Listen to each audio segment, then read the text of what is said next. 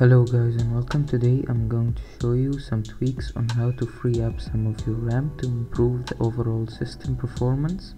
So let's get started. So first thing first, credits where credit go. Thanks to Low-Spec Gamer, he's the one that discovered those scripts that we are about to run. He didn't make it yet, but he helped me discover it through his video. His channel link will be in the description. Go and check him out. His videos are much better than mine, and also down there you will find a link to all the scripts that he will use.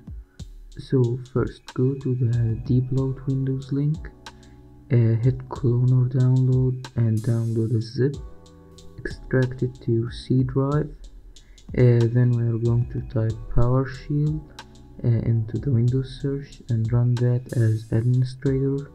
Now copy the destination of the scripts folder as you can see on the screen, and get to the PowerShell window, then type in cd, hit the right click, that should paste the destination, hit enter.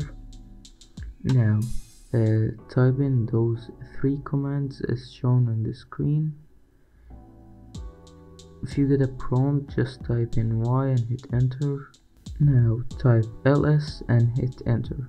This will list the name of the files in the folder, which in our case is the script folder. Now we need to run all of those scripts, so we just highlight the name, right click, it will copy, then you type in a dot, then a backward slash, then hit right click again and it will paste. Hit enter to run the script. This script name pretty much tells what it does, so decide what you want to run and be careful what you run because one of them disables Windows Defender, so be careful what you do. Now after you ran the scripts you want, go to the other link. It should look like this, and now copy everything you see there. By hitting Ctrl A, this will select all, then Ctrl C, this will copy.